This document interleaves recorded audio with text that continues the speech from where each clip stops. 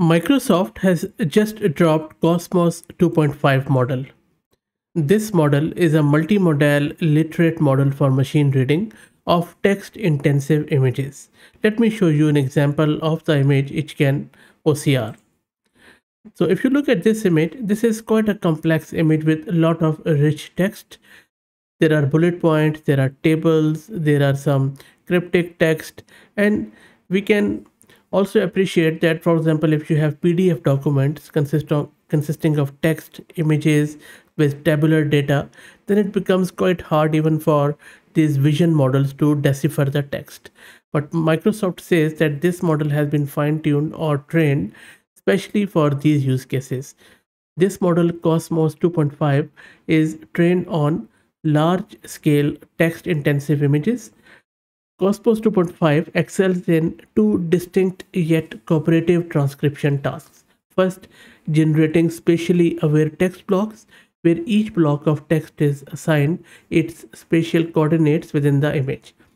And secondly, producing structured text output that captures style and structures into the markdown format. This unified multimodal literate capability is achieved through a shared decoder only autoregressive transformer architecture, also with task specific prompts and flexible text representation.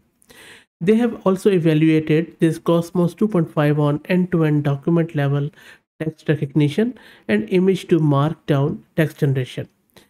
The model can be readily adapted for any text-intensive image understanding task with different prompts through supervised fine-tuning, making it a general-purpose tool for real-world applications involving text-rich images. Also, it can be used to scale future multimodal large language models. Also, Microsoft has open sourced the checkpoints and inference code of Cosmos 2.5. You can get this inference code from their GitHub repo, which you can access from here, from the model card at Hugging Face, and I will drop the link to it in video's description. Now, these are all the good things. Let's check at the downside. First downside, very hard to install. Locally, I have tried it a lot, but it doesn't simply get installed. The reason being that it primarily works with flash attention too. So it only runs on Ampere Ada Hopper GPU. So it means A100, H100, maybe RTX 3090, 4090, and that's it. I have tried it on my NVIDIA RTX A6000. It doesn't work. Also, flash attention 2 is quite hard to install without going through a lot of pain because it requires a lot of dependency and stuff.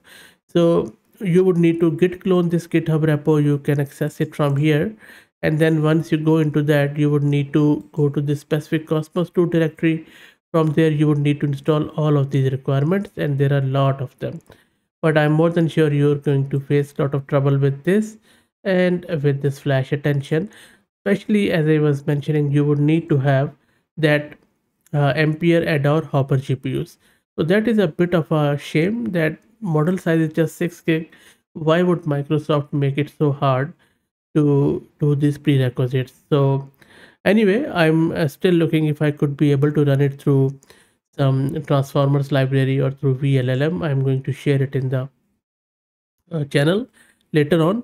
But all in all, I like the model. The models, especially the way it is targeted towards these text intensive images, because I believe that is really required. And this trend of small but specialized AI model is really good, and it sort of feel closer to how the human brain operates, because we are not just using one big monolithic neural net or model, but rather we are getting these models specifically. We saw Florence model, which was amazing and such a breeze to get it installed and use.